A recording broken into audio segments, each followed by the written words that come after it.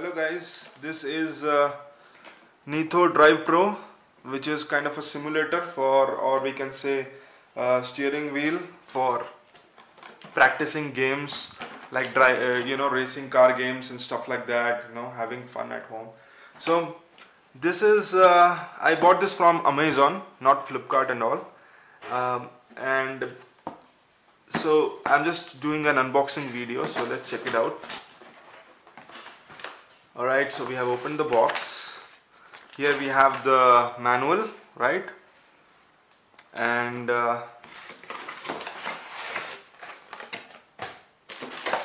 here we have the accelerator and brake, right? There is no clutch in it, probably because it's kind of cheap. But anyways, I will see. This is the CD that they have given, driver CD, right? Please do not break it. There are a lot of people who are complaining in other videos that they get a broken kind of,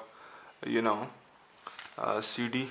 So if it is broken, you can return it back. But for PlayStation and all, you do not need to actually have that CD. It is pretty much automatic. But for PC, you need to install it, right? And here is our steering wheel. Just kind of take it out. Oh yeah, just have a look at it. So these are the different buttons for, I guess, the controller in PlayStation or something, and this is kind of the handle. It doesn't have that thing that you have to clamp it to your table or something. You can just place it and start playing. The steering wheel is not as big as you might expect. This is not even comparable to the real steering wheels in cars, but obviously for this price, what else can you expect? And these are the wires that you need to connect to, I believe, in the clutch and brake as well. Sorry, brake and accelerator as well. You have similar kind of, this is kind of an Ethernet kind of port which you need to connect. Alright, so this is the unboxing video. Hopefully, there's not much to it. You're just getting accelerator, brake and the steering wheel. That's it. So let's check out the video and play it on our computer, and let's check it how it looks like on the computer, right? Alright guys, so we have actually connected the Ethernet kind of port of the pedals, that is accelerator and brake, with this over here, right? And this is the USB kind of port which is directly going to the computer, right? And it doesn't need an external power. It runs by itself, which is good. What I really like about this steering wheel is that these really are sticky to the surface, and if you're buying an expensive or some other steering wheels, what happens with them is you need to clamp it with the table, and you're going to tighten the screw and all, and it gets fixed like that. But here these are really sticky, and I was actually thinking whether they will be moving when I'm playing the game and whether it will be comfortable to play with it. But these are really good, and all that you have to do now is that you need to find the right spot on the table and just keep it on that and press it a little bit, and there you go. It's not movable at all, right? So I can play freely. So, and there we have our pedals, right? Accelerator and brake. So please see that the wires are actually not coming on the way, and yeah, so that's all that is there to it. I believe even they might have those. Okay, anyways, so let's just try out our first game, NFS. So let's see if it works out, and if it is supported with this. So that is also important. I have installed the driver into the computer, and the operating system that I'm using is 8.1, Windows 8.1. So let's see if it works out. Alright. Taken a bit of time for me to actually try out different games with this, and I have Windows 8.1, by the way. I do not have Windows 8 or Windows 7 or something. As per the manual, this steering wheel is only supported till Windows 7. It's not supported above that, right? So I have the accelerator and the brake, the pedals attached to this, and everything is set up now, and I have tested out some games, and the good news is many games are supported on the steering wheel in Windows 8.1 as well, right?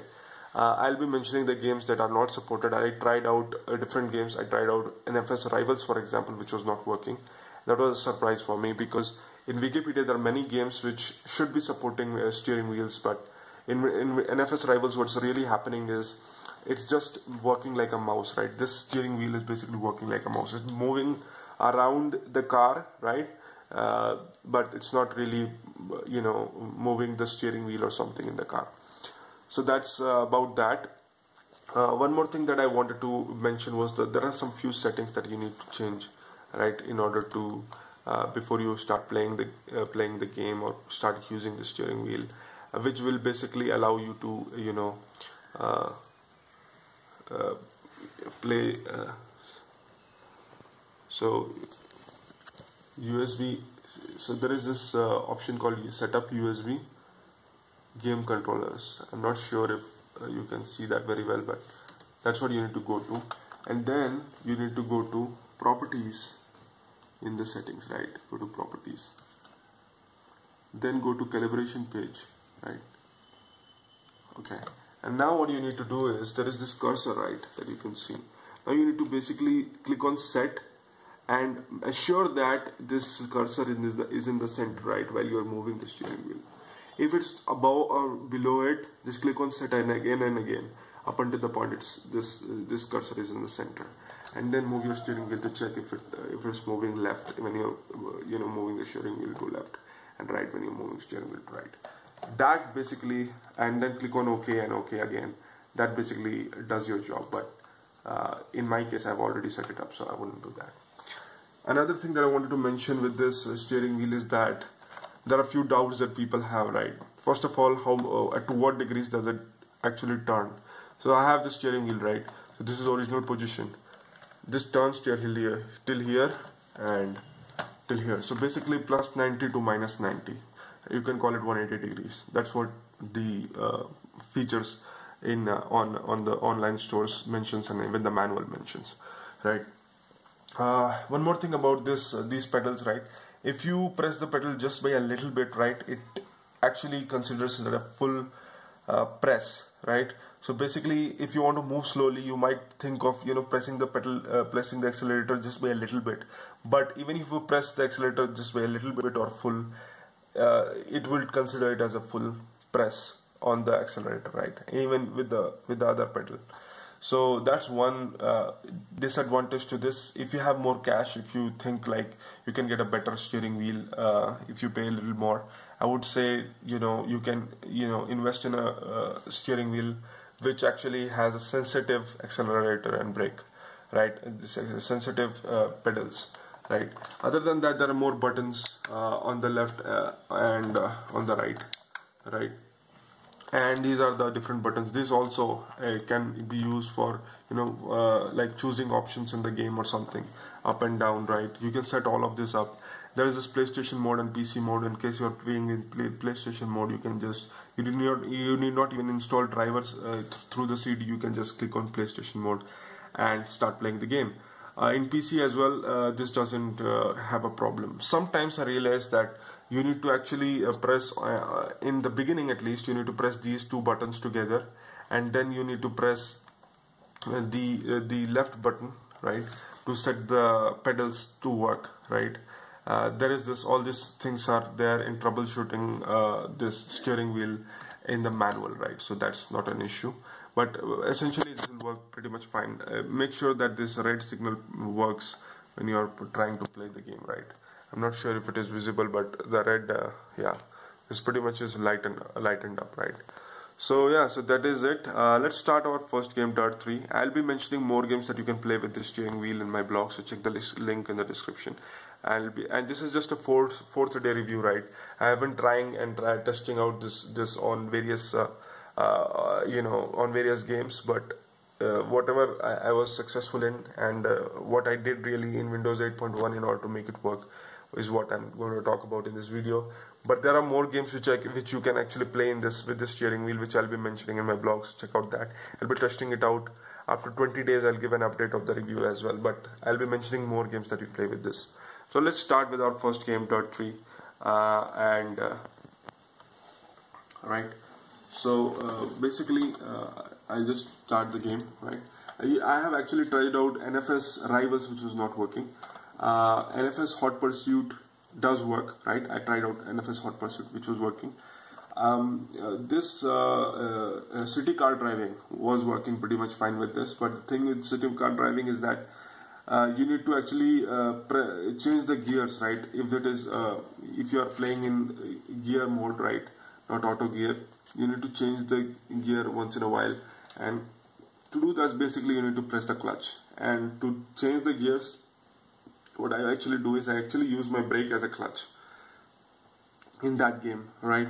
But essentially that's not the kind of games that most people will be willing to play. Like that's like city car driving is basically to play in the traffic mode of the city, right? So that's a whole different concept. But anyways, so you can use this, and this is pretty sensitive. The steering wheels are sensitive. I am not using my keyboard, as you can see. I'm just using my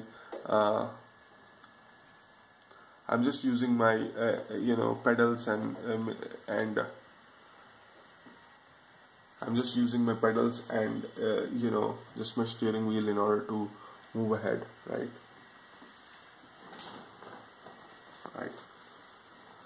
So yeah, so anyways,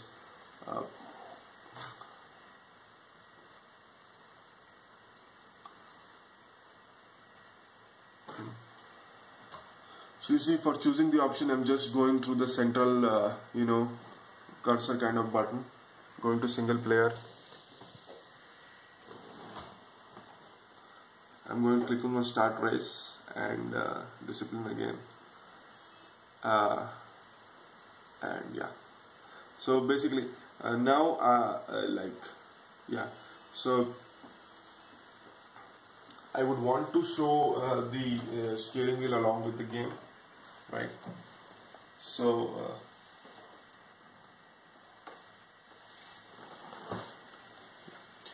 basically let me show you like this pretty much works fine.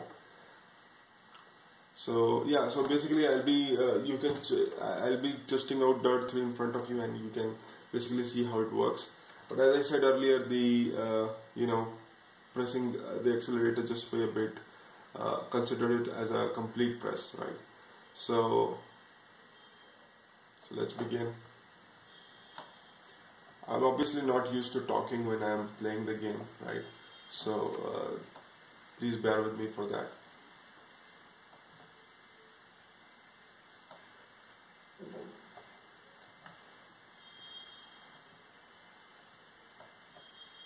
For taking a reverse gear in the game, you can basically press, and I've seen this in many games. Sometimes some games do not allow you to change the settings, right? Change the controls.